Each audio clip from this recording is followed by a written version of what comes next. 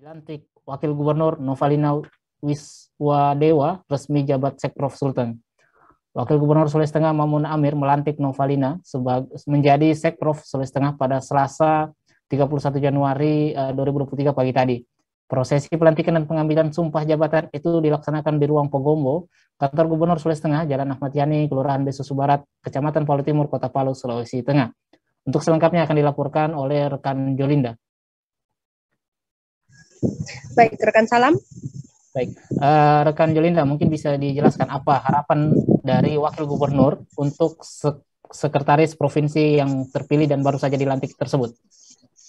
Baik, rekan salam dan juga tribuners, Novalina Wiswadewa dilantik menjadi sekretaris daerah Provinsi Sulawesi Tengah pada hari ini, pada tepat tanggal 31 Januari tahun 2022.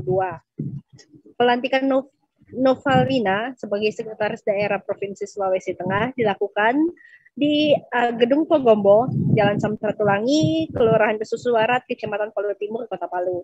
Novalina diangkat sebagai sekretaris daerah Provinsi Sulawesi Tengah berdasarkan SK Presiden nomor 116/TPA tahun 2022 yang telah ditandatangani oleh Presiden Jokowi sejak 1 Desember tahun 2022.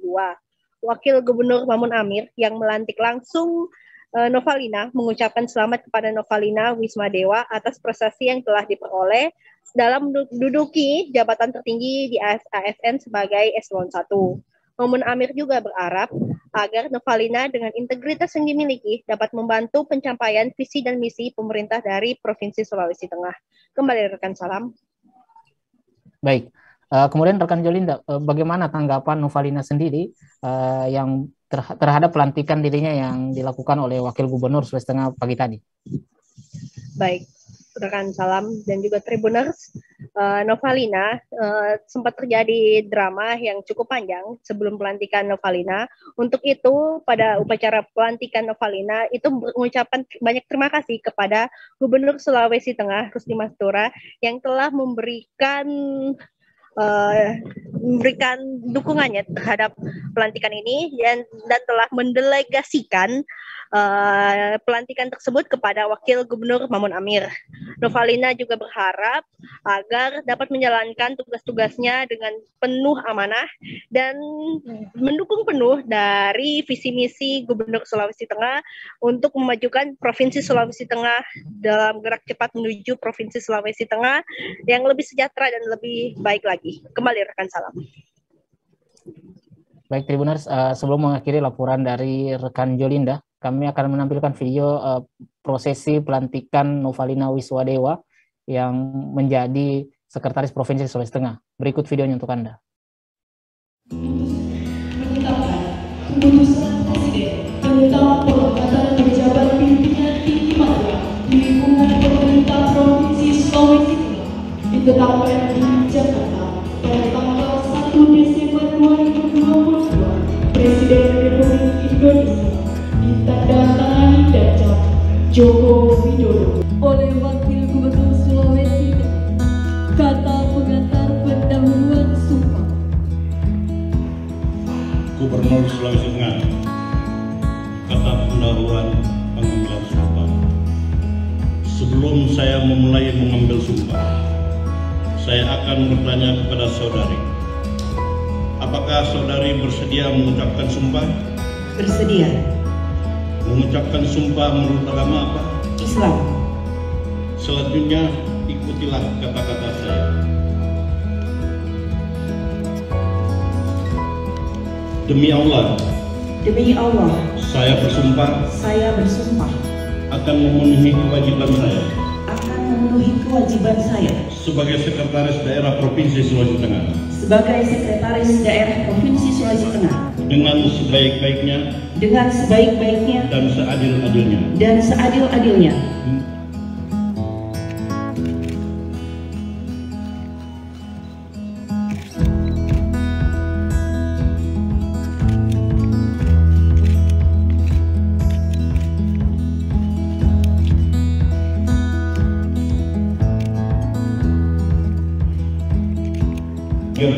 Januari 2023. Saya, Wakil Gubernur Sulawesi Tengah, dengan resmi melantik saudari sebagai Sekretaris Daerah Provinsi Sulawesi Tengah berdasarkan keputusan Presiden Republik Indonesia yang telah dibacakan pada awal pelantikan ini. Yang pertama, tentunya saya ingin menyampaikan permohonan maaf semua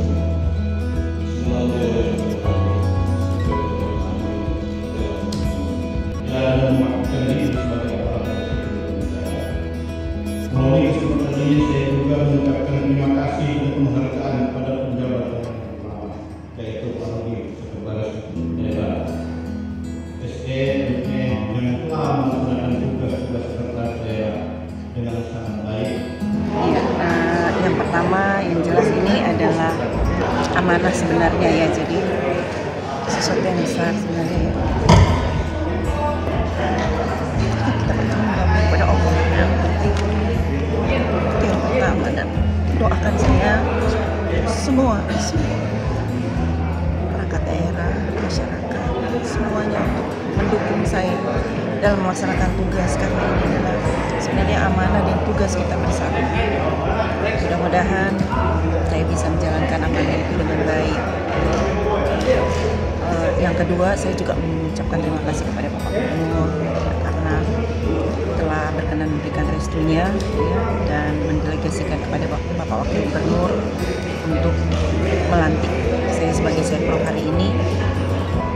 Mudah-mudahan harapan kita ke depan ini menjadi awal yang baik bagi kita semuanya, kerja lebih baik lagi untuk daerah kita, untuk birokrasi kita dan untuk masyarakat kita.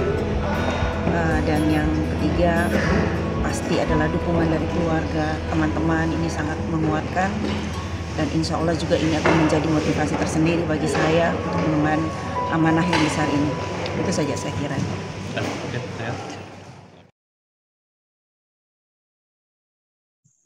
Baik Tribuners, itu tadi laporan dari rekan Jolinda terkait Novalina Wiswadewa yang dilantik oleh Wakil Gubernur Sulawesi Tengah sebagai Sekprov Sulawesi Tengah.